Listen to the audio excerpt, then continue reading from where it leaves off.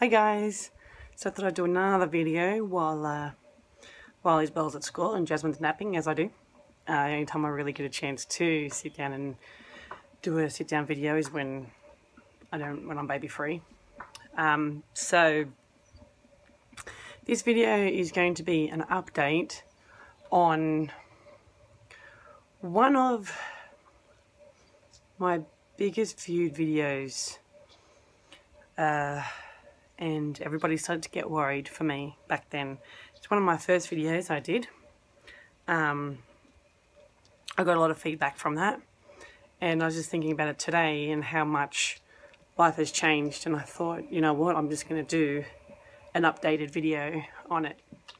So this is going to be the updated version of being a lonely autism mum, lonely special needs mum.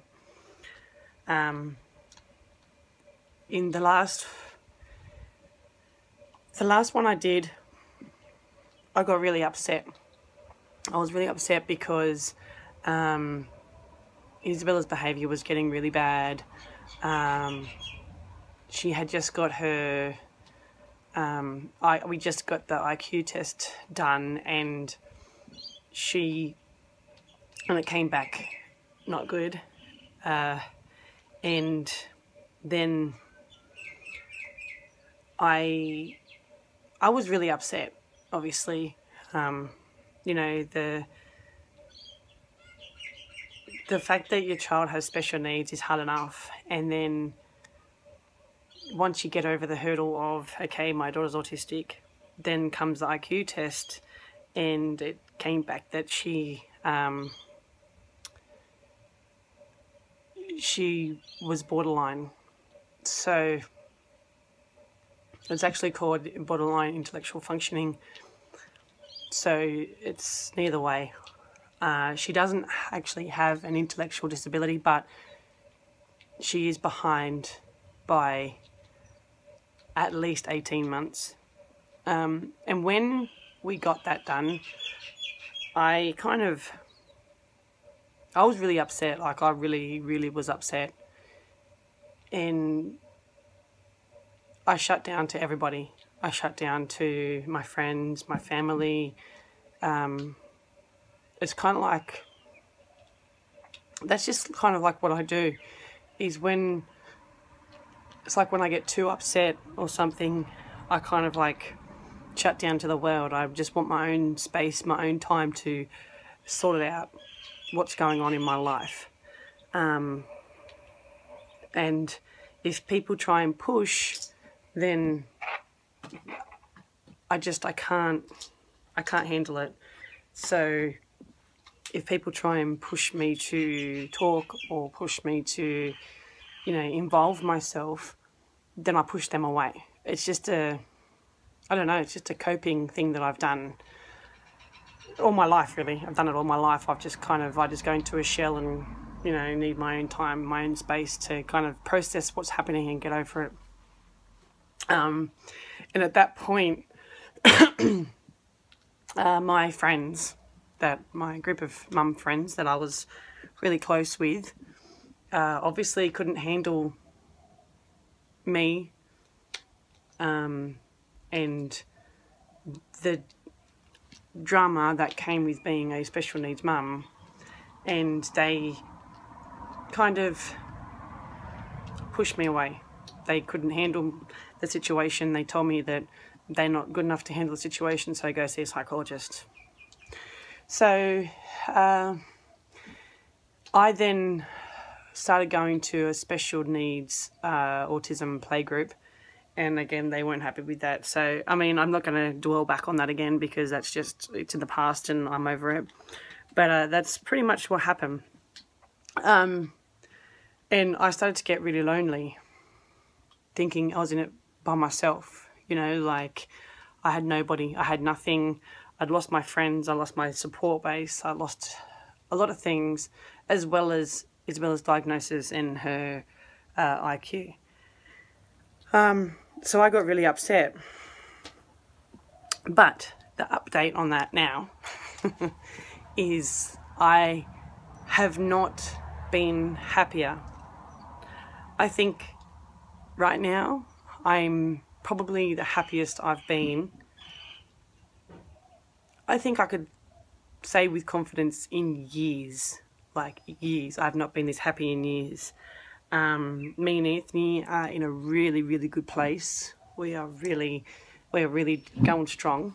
There's no fighting between us. I mean, we were having a bit of a rough patch over like about 18 months ago, but we've come out on top of that and we've never been happier. He's got a new job and he's doing really awesome at it. So that's good.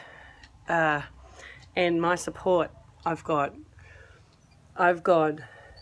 the awesome bunch of mum friends. Awesome bunch of mums.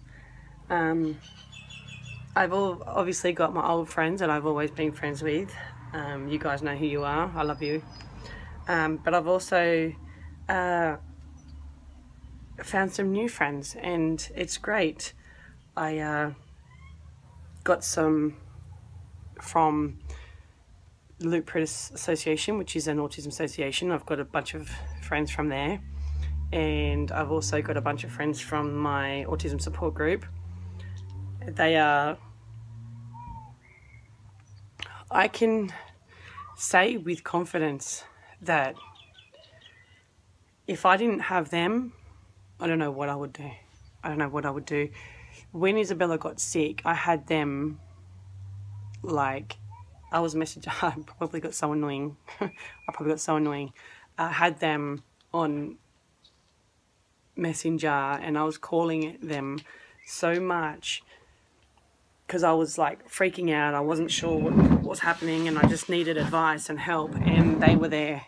They're there every single second of the day. If I have any issues, whether it's got to do with being a special needs mum or whether it's just got to do with being female or just a human being itself, you know, even if it's just something funny or something good you just want to share, or you're having a tough time, it doesn't matter what it is, they're there. They're there. Like, they are awesome bunch of mums. Also, I'm going back to my old playgroup I used to go to with Isabella when she was a baby. I went to playgroup with her for a while, and I'm going to go back there with Jasmine as of next term. I went back there to get my the family photos, and I seen them all there, and they were so loving. They, you know, took me with open arms, and you know, they're just really great mums. So I'm going back there as of next term. And also as of next term, they're starting up another autism support, carers support catch-ups. And I'm also going to baby wearing catch-ups. The funny thing is that because Isabella goes to preschool Wednesday, Thursday, Friday, these meets are on, these catch-ups are on either the Wednesday, Thursday or the Friday. So I'm going to an autism support group with my non-autistic child. Today I went to a baby wearing meet and I wasn't even wearing my baby because of my knee, because how I dislocated my knee, so that's, I still can't carry her. But even though, like,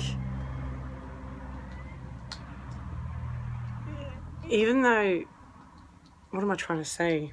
Even though I'm not wearing my baby, and even though I'm taking my non-autistic child, everybody's just so loving and openly having me there. Like, it's so lovely. Like, I feel completely loved and definitely not alone. Definitely not alone.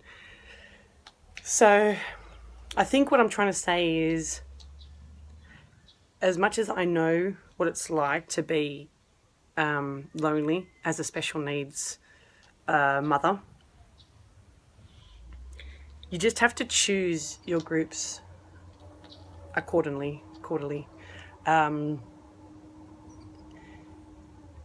pick it, like,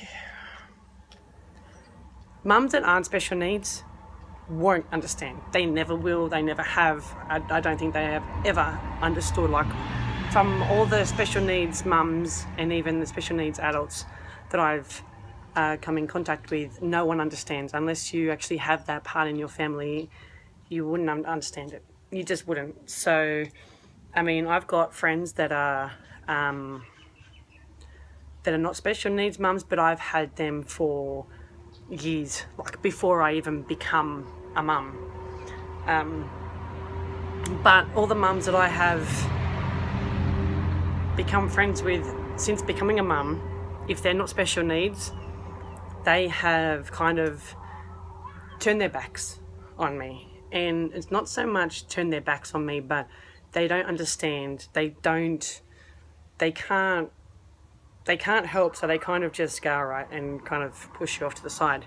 So if you find a group of mums that understand where you're coming from, if you find a group of mums that, you know, are special needs mums themselves, then, you know, it's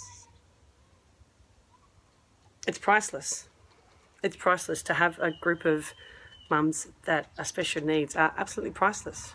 It really is. It's awesome to have that support. If you have that support, then you're not lonely. It's just because, you know, you can talk about the problems, the struggles that you go through, and you know that they are sitting there listening to you going, yep, I've been there. Yep, I've been there. Yep, I've been there. Yep, I've been there. But then you can just have a laugh and have a chat, just like any normal, you know, people sit around talking, and it's really great, like just a bunch of friends. So, yeah, I just thought I'd give that update because I know that I got a lot of messages and phone calls from that first video that I made a long time ago, and I just actually thought about it today because I just thought about how happy I actually am. So, yeah, I thought I'd just do an update, let you all know that I am super happy, and yeah, I've found my support base. I've found my